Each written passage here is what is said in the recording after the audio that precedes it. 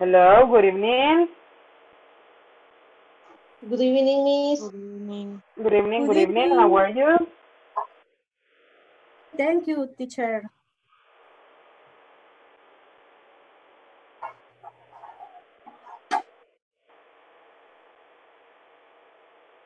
Okay, we are in session number 3. Tomorrow is the session number 4 and we are going to end the first week. Estamos a punto de terminar la primera semana.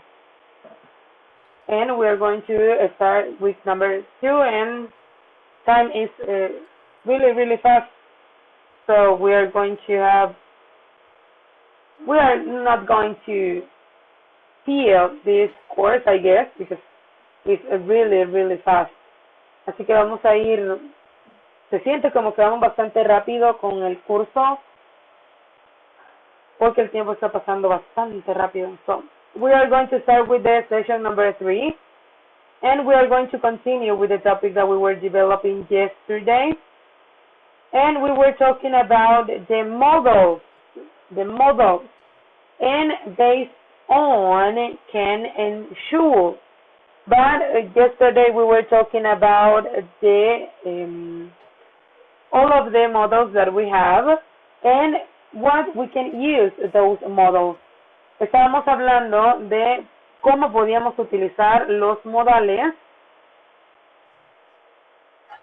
and also we were seeing some examples. So let me share the screen because you can see the document in which we have the information. So let me fix this. Okay, this is the beginning of the topic, and we said that these words are a type of auxiliary verb that we can use to express ability, possibility, permission, or obligation. Los vamos a utilizar como auxiliares para hablar o expresar habilidad, una posibilidad, permiso o una obligación. And we have the list of models that are can, could, be able to. May and might, shall and should, must and have to, and will and would. Esos son todos los modales que nosotros tenemos en inglés, o que son los más comunes en el inglés que nosotros estamos estudiando. Comenzábamos con can and could and be able to. And we were talking about ability or lack of ability. Lo utilizábamos para habilidades o la falta de estas.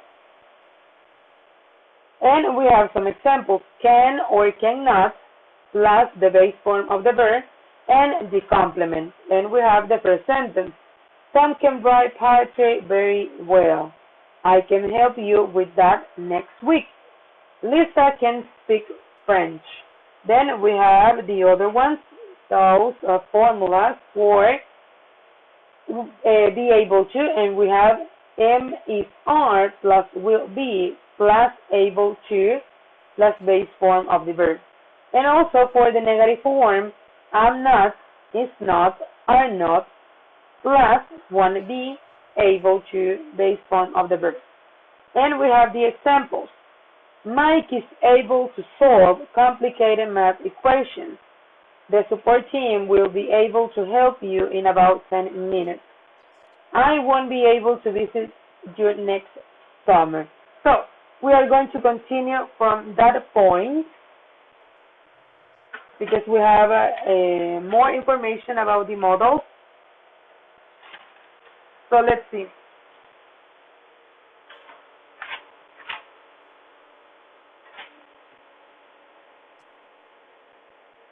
Then we have could, that is another model that we have here, could, and we have, in this case, just one sentence that we can use, just like an example, because we know that this is the past form. And we have, when I was a child, I could climb trees. Este could es el pasado de can. So in that case, it is not necessary to say a lot of things about this model. So in this case, it is the past. When I was a child,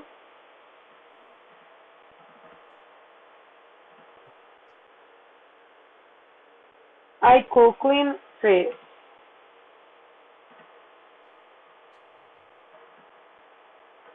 Cuando yo era un niño, podía trepar árboles. So in that case, we know that we are talking about the past.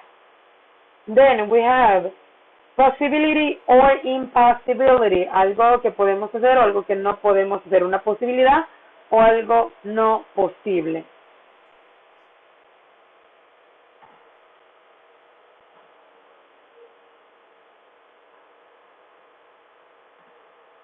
And we have the first, that is can or can't, plus base form of the verb. We are going to use can or can.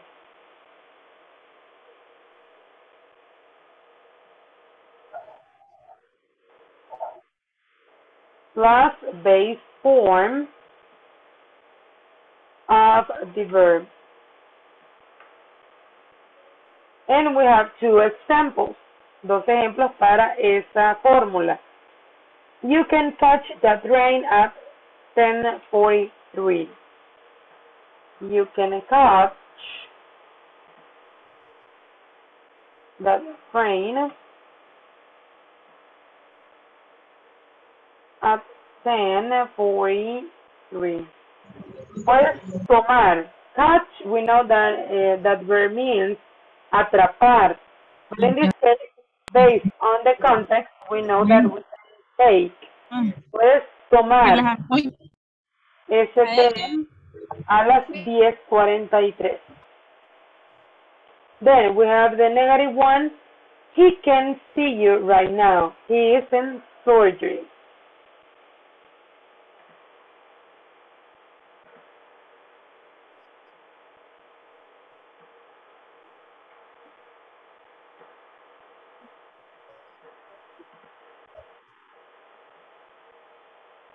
Él no puede verte en este momento o no puede atenderte en este momento porque está en cirugía.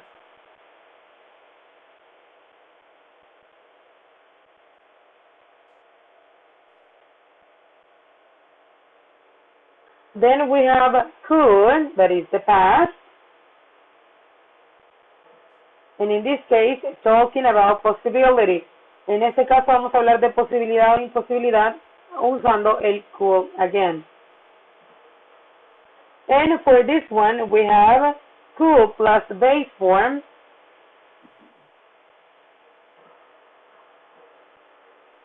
of the verb. And we have one example.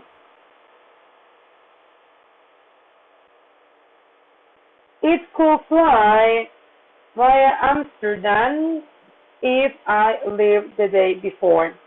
I could fly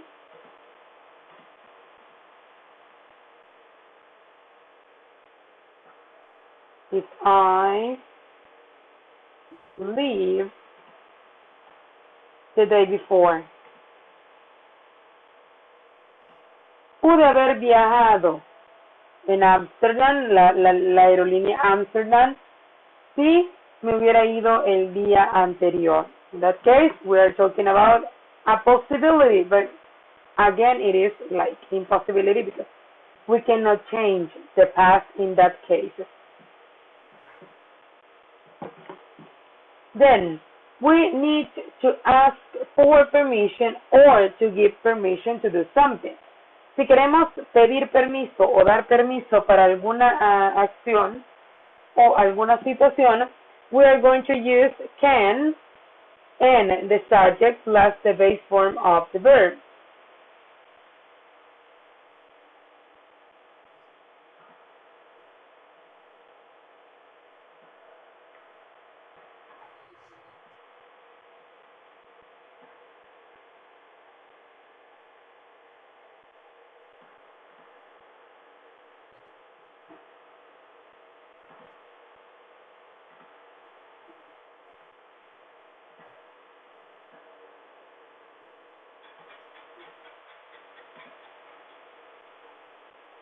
And we have one example. It says, can you lend me $10? In this case, we have question.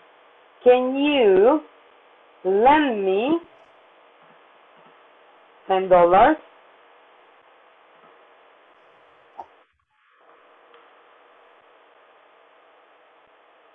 It's like we can say, me podría prestar, me podría dar $10. Estamos preguntando por algo. Then, can plus base form of the verb again. And in this case, it is like a positive sentence. En este caso no tenemos la pregunta, sino una oración positiva. You can borrow my car.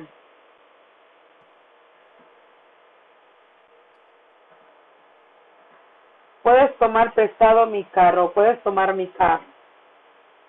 Le estamos dando permiso para tomar el auto. Then we have could plus subject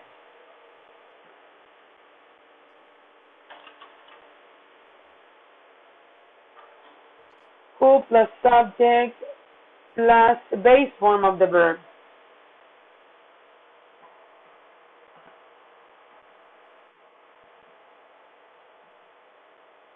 And in this case, we have two examples. Could I have your number?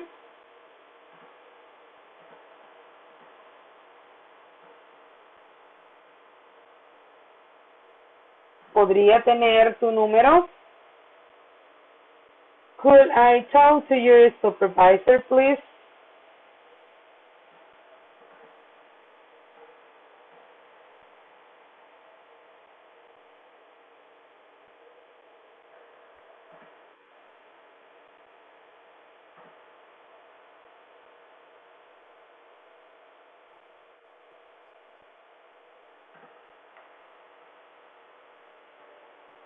Then, we need to make a suggestion. Queremos sugerir algo. Vamos a utilizar could plus base form of the verb.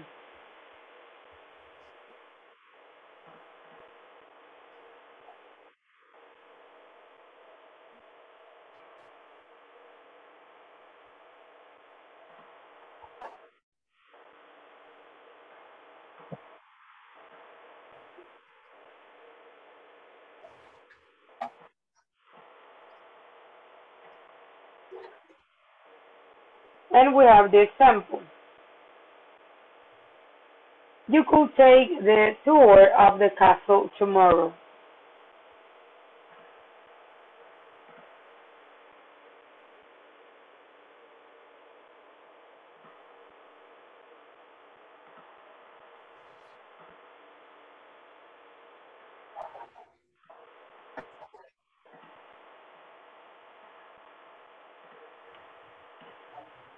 And in this case, we are just using these words to make suggestion, to ask for permission.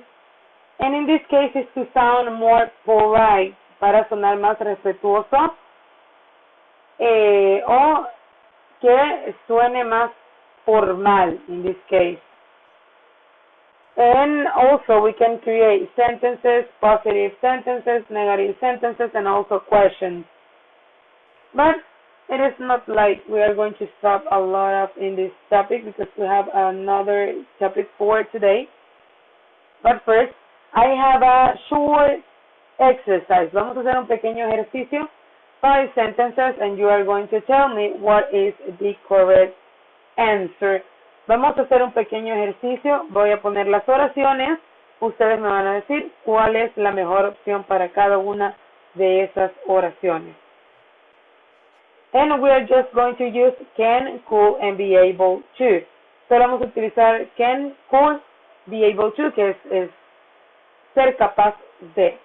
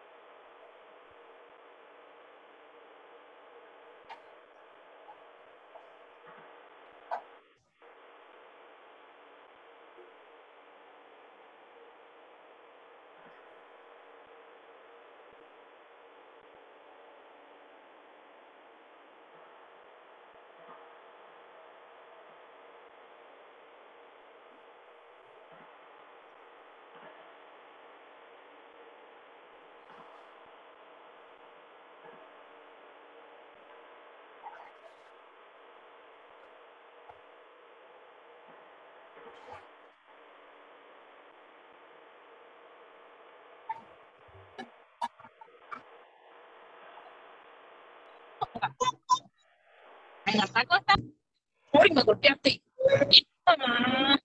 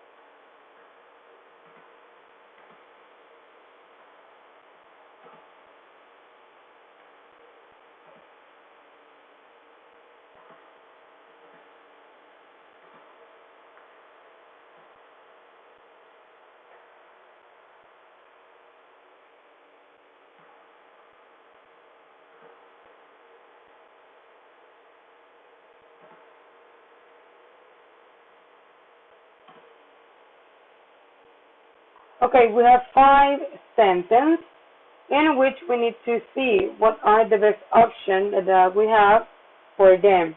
Remember, we have can, could, be able to.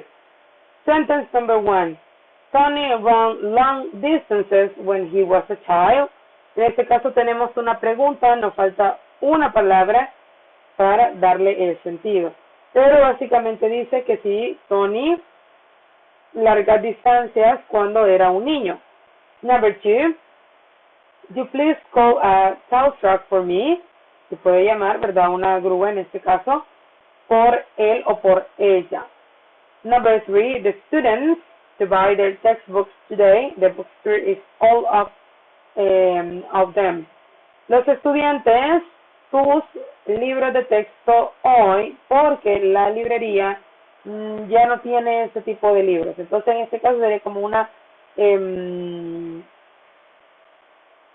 imposibilidad. No pudieron hacerlo. Number 4, you teach me how to fix my computer. Una pregunta. You are so good at it. Enseñarme cómo arreglar mi computadora. Tú eres muy bueno en eso. And number 5, in this case, we need to choose. You reach the customer if you call him at 4 this time. Tú al cliente si lo llamas a las 4 a esta hora o a las 4, ¿verdad? Entonces necesitamos saber cuáles son las palabras que van a completar esas oraciones. I will give you time to think about the words and the sentences, and then we are going to say what are the answers. So, right now, you have a couple of minutes to complete the sentences or to find the words that you need.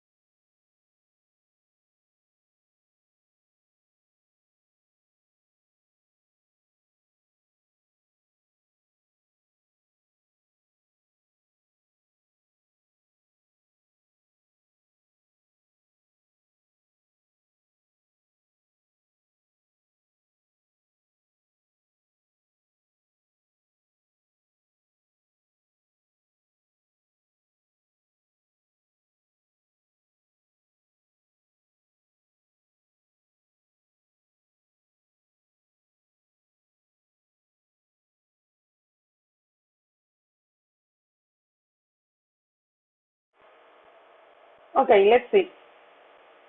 For the first one, for the question, what is the word that we can use in this question, because you are talking about something in the past that happened when Tony was a child?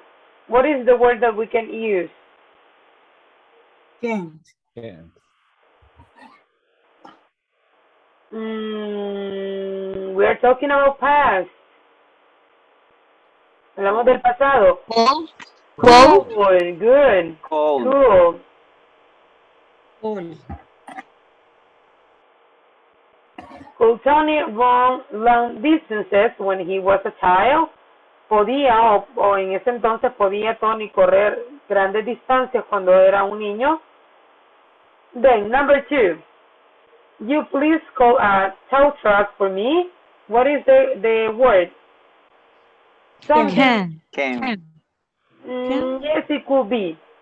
But if we are talking about very, very polite, like in this sentence, we can change that can for other word. What is the other word?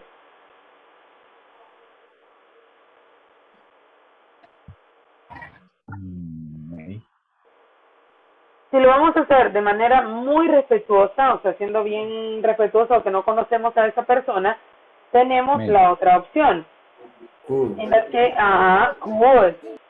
Can es como bastante informal. In could, we know that it's the past, but also we can use it for this kind of sentences.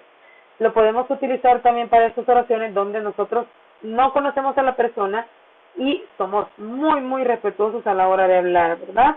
So in this case, we can use could, pero también podemos utilizar el can si no somos muy formales.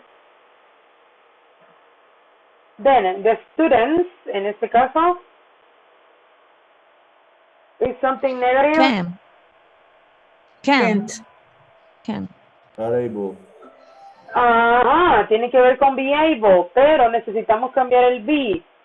Estamos hablando de ellos. What is the word that we are going to use? Are. Yes, but in this case, we are going to transform that are in negative. Aren't able.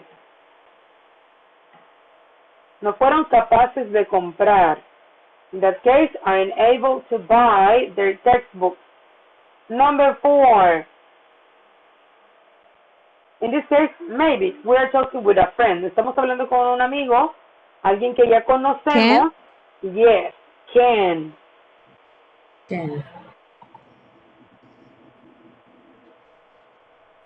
And the last one, we have 2. If we are going to talk about future, si vamos a hablar del futuro, ¿qué podemos utilizar para el futuro? Make. ¿Qué palabra utilizamos para el futuro?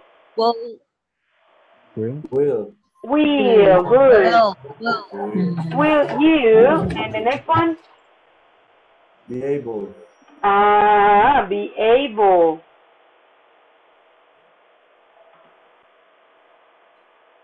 Be able to. Podrías ser capaz de contactar o de encontrarte con el cliente si lo llama.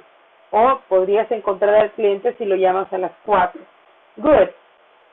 Solo recuerden que en este caso el cool nosotros lo vamos a utilizar de dos formas. Si estamos hablando del pasado, si tenemos algunas acciones en pasado, nosotros ya sabemos básicamente que lo vamos a utilizar. Pero si estamos hablando con alguien que no conocemos y queremos sonar así como muy respetuoso, porque obviamente no conocemos a la persona, vamos a utilizar cool.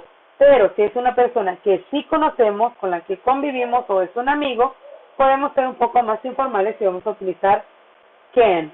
Cuando tengamos be able to, tenemos que fijarnos si estamos utilizando, por ejemplo, el singular o el plural y cambiar, ¿verdad? Are able to, is able to, am able to. El verbo to be también va a tener algunos cambios cuando utilicemos el be able to.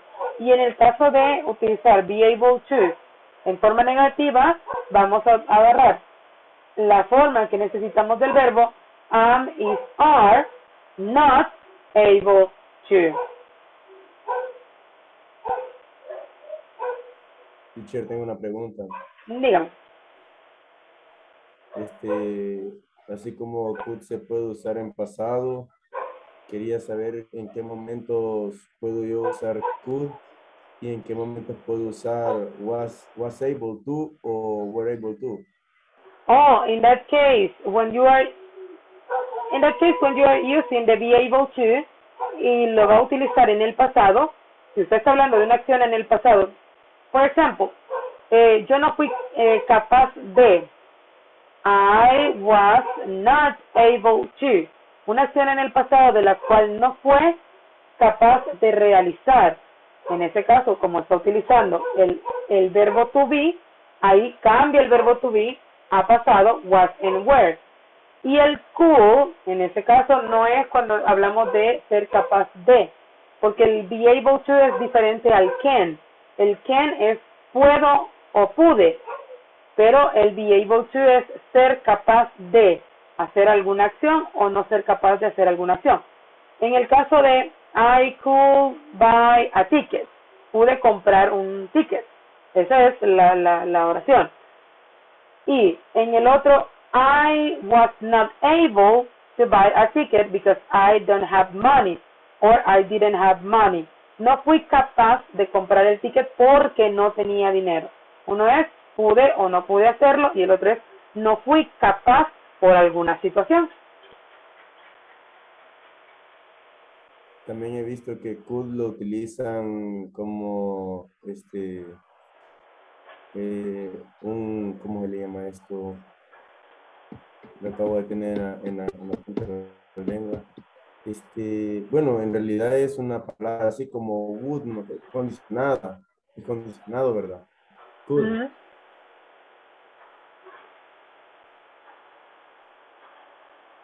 Podría ser un condicionado también, could. Un condicional.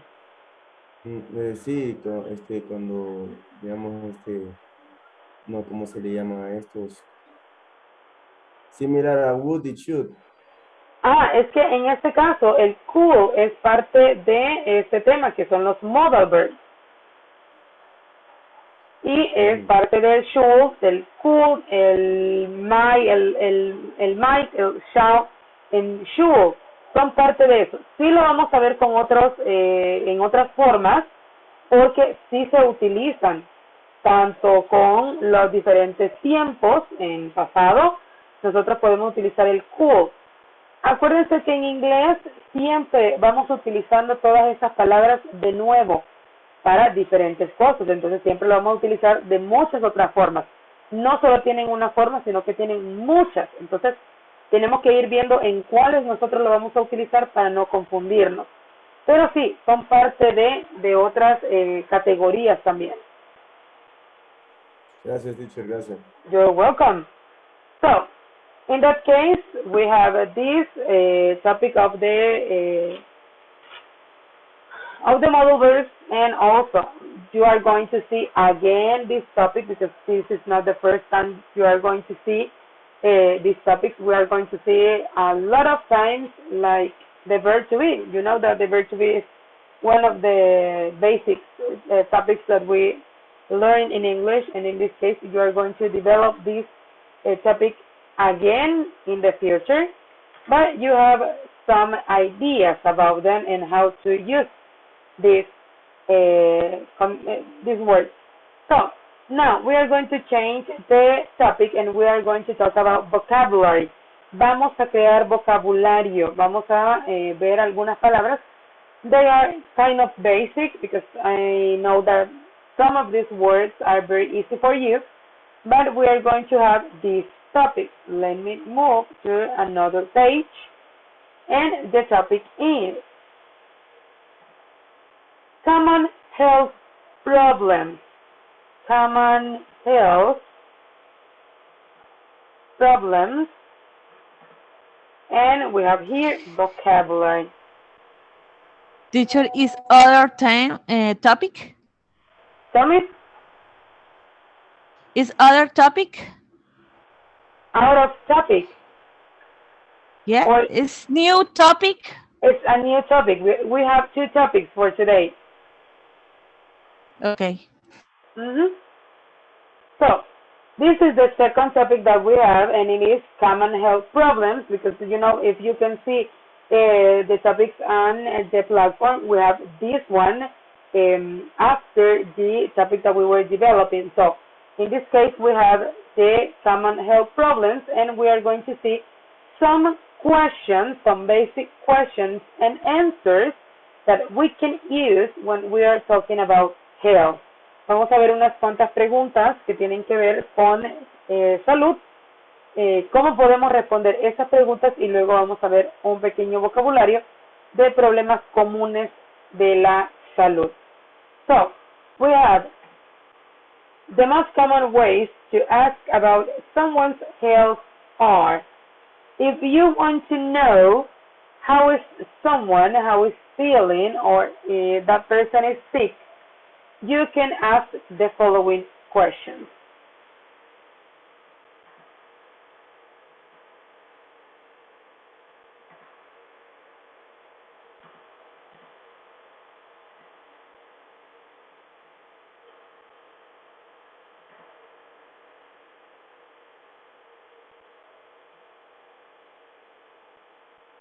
And we have here a short list of questions. We have number 1. How do you feel today?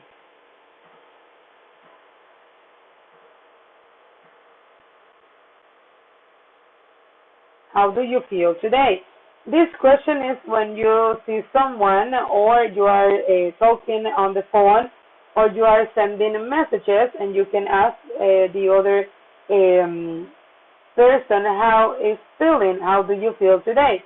And that person is going to tell you if he or she is feeling good, is feeling sick, is feeling bad, or something like that. Number 2, how are you feeling in this moment? How are you feeling? It's almost the same. Okay, regreso. Okay. Hi, teacher. Hello. I'm having troubles Hi, again with the teacher. connection. Hello, I'm here again. Don't worry, because it's starting to rain right now, so I'm going to have troubles. Teacher, disculpe, me parece que su micrófono tiene así como una interferencia, como que tuviera un ventilador cerca, y eso dificulta en alguna medida escucharle claramente la pronunciación, o no sé si está lloviendo, desconozco, pero sí se oye un zumbidito ahí, una interferencia. Yo creo que ha de ser por la lluvia. Yes, okay.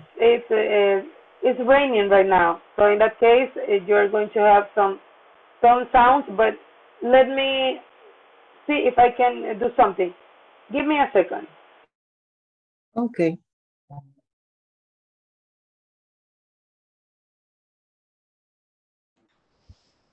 Okay. Se fue de nuevo. ¿Qué onda, Santi? ¿Arreglaste tu problema? Sí, ya solucionamos ahí con la plataforma. ¿Ya empezaste a trabajar? Ya. Ok, yo casi termino la sección 2. Oh my God. Ale. Bárbara, yo ni he comenzado.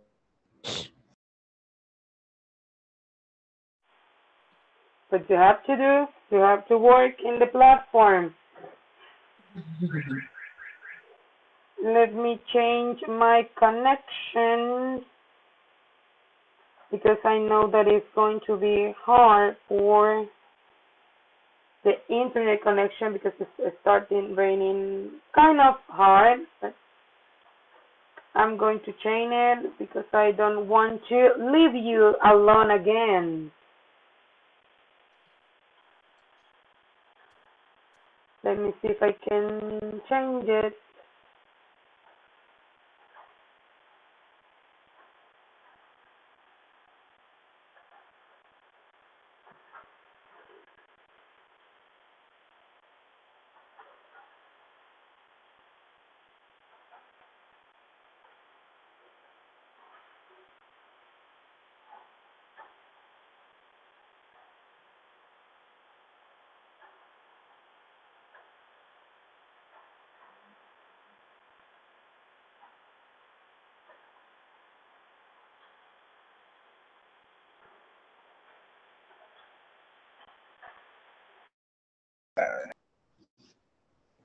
Scam. Okay, I'm here, and I guess it is not going to fail. Okay, so I hope that you are hearing better the sound. I don't know if you can hear clearly right now. No sé si logran escuchar mejor ahora o todavía hay interferencia o algo por el estilo. Siempre se oye cortado. Pero ya es menos. Siempre, teacher. I listen fine. Okay. I tried to fix all the problems, but I don't know why I am having that kind of situations, because I changed the connection of the internet to make it better and also change a little bit of things. But I'm hoping that you can hear better now. So then we have question number 3, and it says, is everything okay? That is a very basic question. It's everything okay?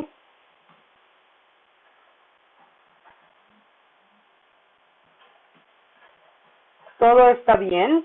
That is like a very general question in that case. But you can find a lot of answer with that question. Ustedes preguntan eso, es una pregunta bastante básica, pero pueden encontrar diferentes respuestas. Ahora, ¿cómo respondemos nosotros a esas preguntas? Si alguien nos pregunta a nosotros, how do you feel today? How are you feeling? Is everything okay? And we are feeling bad or we are feeling sick. We have here some answers.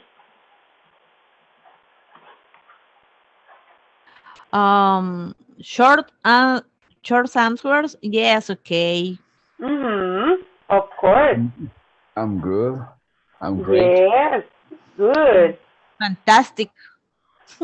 In that case, you are not feeling sick or you are not feeling tired. But when you are feeling tired, how can you answer those questions? I need some rest. Oh, good, good. So in this case, I'm fine, as you said, I'm fine.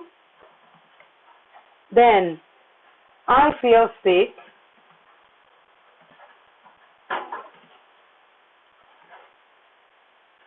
Not so good.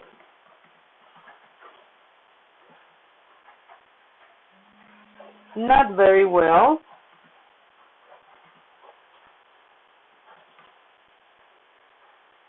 I don't feel well.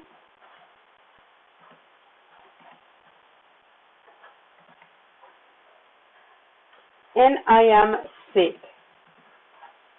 In this case, there are very short answers, but you can add all the information that you want in your answers. For example, how are you feeling? Oh, I'm feeling tired because I worked a lot today and I have more things to do in my house. Or I'm feeling good because I take some hours to rest, or I find that I win something. You can add all the information that you want for this question. Now, what is the vocabulary, or what are the words that we need to know that are very, very basic about this topic in which we are talking about health problems? And we have a short list. It is not like very, very long. And we are going to see vocabulary.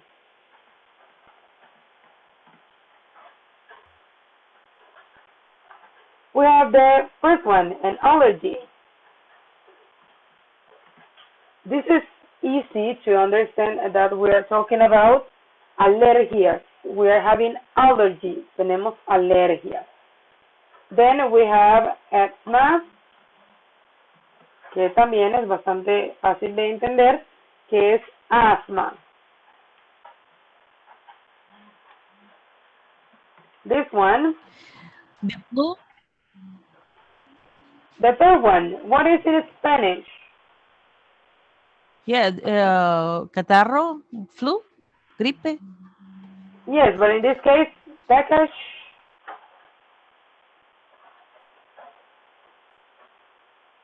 The word number 3. What do you think? What is the meaning? Dolor de espalda. Dolor de espalda. Oh, good. Dolor de espalda. Number 4. A broken leg.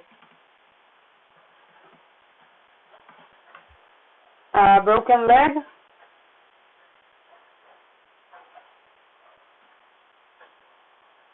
Fractura de pierna. Una fractura en la pierna, una pierna quebrada, como comúnmente se dice.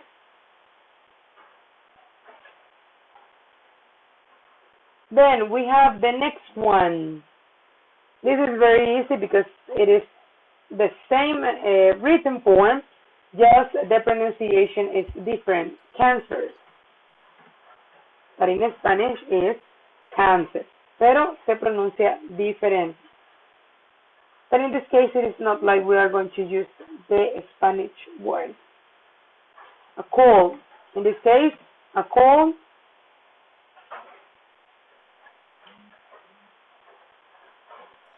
Resfriado. Resfriado. Yeah, of course. The next one, a cough. A cough. Tos. Good. This is not like very beautiful word, but it is a health problem.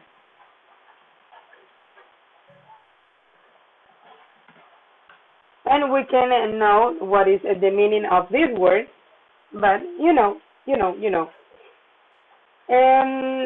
Diarrhea is different pronunciation from the Spanish, and also has kind of different written form, but in Spanish is diarrhea. It's almost the same, but with some letters that we can. In Spanish is corre que te alcanzo. Yes, we can say that it is the meaning. It sounds better in that way. Then we have an headache, an ear, age. It is almost the same with the number. In the number. Dolor de oído. Yes, es dolor de oído. Then we have fever.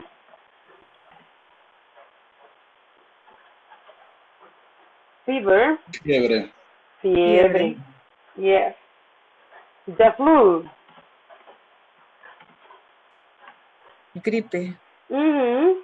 Resfriado. Resfriado fuerte, ¿verdad? The flu. Then a headache. Dolor de cabeza. Dolor de cabeza. Dolor de cabeza. O migraña. Yes. This one. Let's see this one. Heartburn. Heartburn. Como dolor paro cardíaco o dolor de corazón, algo así. Sí tiene que ver con la palabra corazón, but it's not like that. No es un paro cardíaco. It's something different. Es una como arritmia. No. Dolor de corazón. No. Tenemos dos palabras. Heart, que es corazón, and burn. Infarto, no. No. Burn es, ¿qué es burn? Como quemado, caliente. Es como un fuego, como una quemada.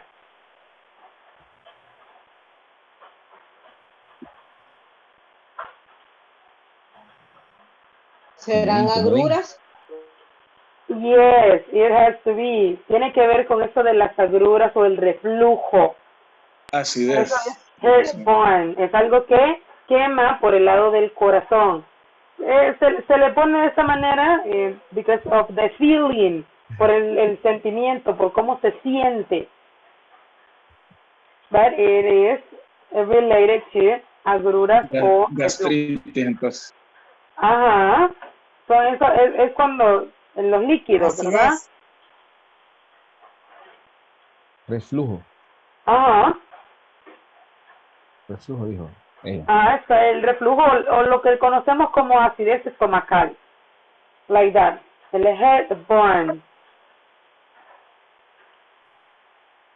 Then we have another one. Let's see this one.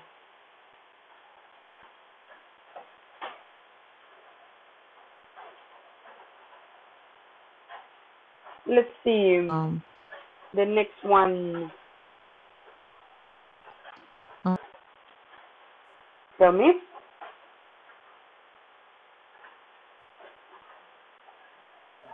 I hear something, but I don't know. I'm not sure. Then this one.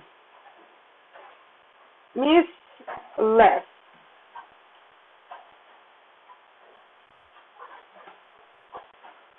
Dolor de cuerpo. Es un síntoma de, pero no es eso.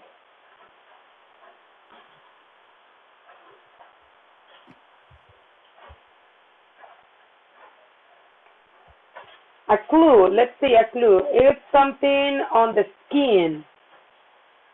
In some cases. Quemada. Sarampión. Yes, sarampión. Measles, sarampión.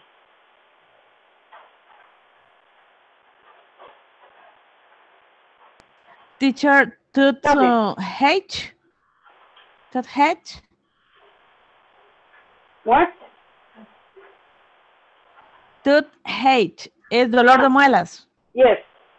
Yes. That is one also. One word that we can use. Then this word is in the last years it becomes very famous because we have this word in a lot of explanation of the different sickness or disease that we have in our country, and the word is rash. Rash. Sarpullido. Sarpullido. Es sarpullido. Rash es el sarpullido. Nosotros normalmente lo conocemos como sarpullido, pero últimamente se ha hecho famoso por la palabra rash. Ahora lo llamamos rash. Then we have sore throat.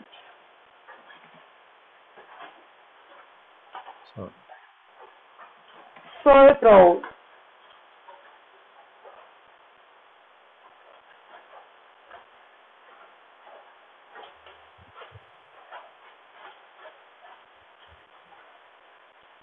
I'm feeling something in my throat. What is sore throat? Dolor de garganta. Es como tener la garganta adolorida o irritada.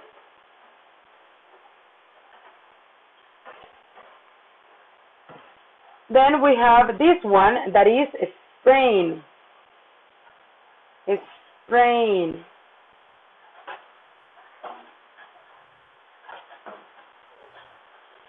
Sprain.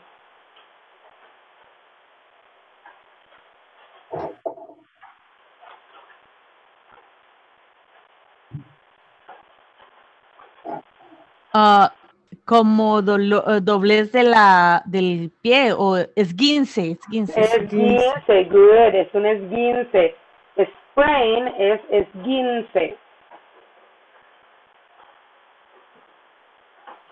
Then we have another one.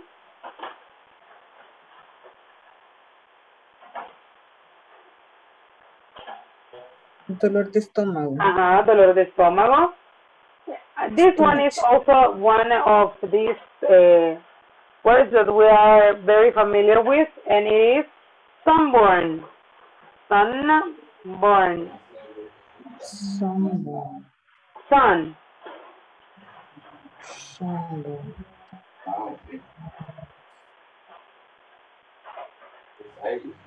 Quemada. Quemadura de sol, algo así. Es cuando nos exponemos mucho al sol y tenemos una de esas quemadas que nos queda del sol, cuando nos hemos bronceado de más.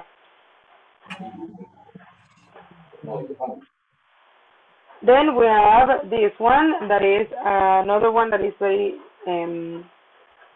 easy to understand.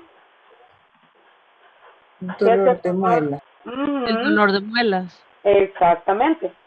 And that's why I was saying that all of these words, many of them are very easy for us because they are very, very basic in this kind of vocabulary. But there are one or two words that are kind of different, and that's why we don't know, or maybe we are not like very familiar with the meaning that make us to think about the meaning of the word. Pero no son todas, son unas cuantas, pero obviamente sabemos que hay muchas más palabras que tienen que ver con esto de el health, de las enfermedades, de la salud. And also, in this case, we are not just talking about the sickness or words related to sickness. We can also talk about the words that we can use when we are in a meeting with the doctor. Also, we can use words that are, or elements that we can find in the place or in the hospital, something like that. But in this case, you are going to use the vocabulary for the exercises that you are going to develop on the platform. Remember that you have to work on section 1 and 2 for the first week. And tomorrow is the last day of this first week, because we're going to have 4 days. Así que si no han avanzado con la plataforma o tienen algún problema con ella, pueden pedir ayuda, ¿verdad? Y se les va a ayudar con los ejercicios. I don't know if you are having troubles with the platform, because in the other group, someone said that she doesn't have the access to the platform or something like that. I don't know if you are having troubles or everything is okay with the platform.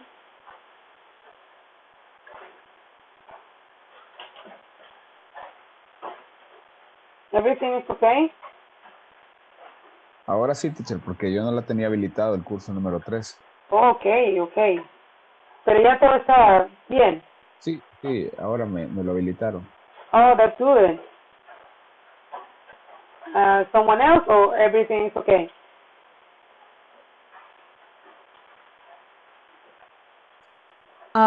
Teacher, yo tengo problemas con unos audios de la sección 2. No se pueden escuchar, no sé por qué. Section 2, let me see. I'm going to check if it is problem of the platform.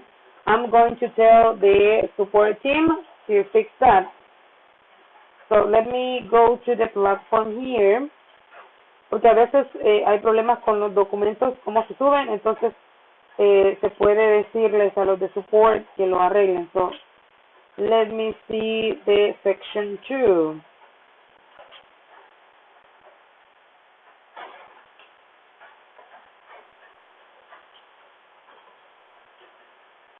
Okay.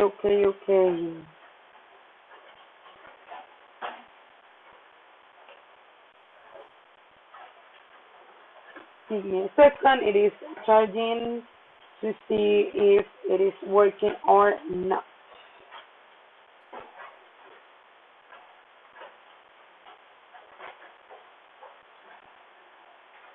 Section number 2 of, let me see.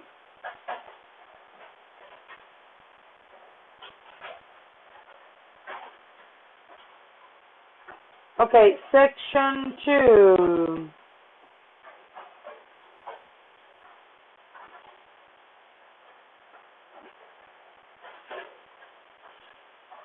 In which exercise?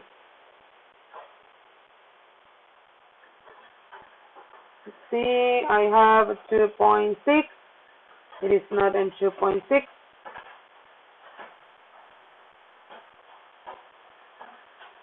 But it is one of the videos. Oh, it is the 2.13. Listening, try this in that exercise. Yes. No, but it's working. Assist. Check each person's problem. 1. I know that if it is not working, si no está funcionando en la plataforma, tiene como una flechita en una de las esquinas, le puede dar clic ahí y la va a mandar, va a abrir el audio en una nueva ventana y va a funcionar, porque a veces en la plataforma no funciona, pero sí la redirige a otra ventana y puede que funcione. Ok, perfecto, voy a ver si lo puedo hacer más tarde, pero fíjese que me he complicado un poco con el ejercicio 2.6, en donde aparece, es parte de la tarea. Entonces en sección 4, ahí supuestamente tenemos que poner, ¿verdad? Como recomendación, porque no aparece las opciones, sino que uno tiene que ponerlas. Pero ya intenté de muchas formas y no me da. Ok, 2.6, en donde dice, what should I do for a tutor? It is important a dentist. Yes, and that... Yes, yo dije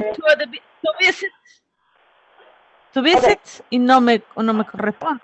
En este caso, it is not to visit, es to see. Porque en ese caso no va a visitar al dentista, sino va a ver para una revisión. To see. Va a escribir to see minúscula, because in this case it is like this. Sí, to see. Okay, sí. I mean, to see, like this. To see. Ok, perfecto, ya. Sí, eso es lo único que me faltaba, teacher. Thank you. Yes, you're welcome. So, if you are having troubles like this in the platform, you can tell me in the sessions and we can work on the exercises in which you are having trouble. And if you can hear some audio, you can do the things that I am saying. You can click on that space that is in one of the spaces in the audio, and it's going to have another window. And you can hear, but it is not working. You can tell me, and I will ask you for the team support to see that problem. So we are going to end the session here, and we are going to see each other tomorrow. Have a really good night. Good night. Good night. Good night. Good night, everybody. Thank you. Good night. See you You're tomorrow. welcome. Good night, Miss. Good night. Bye.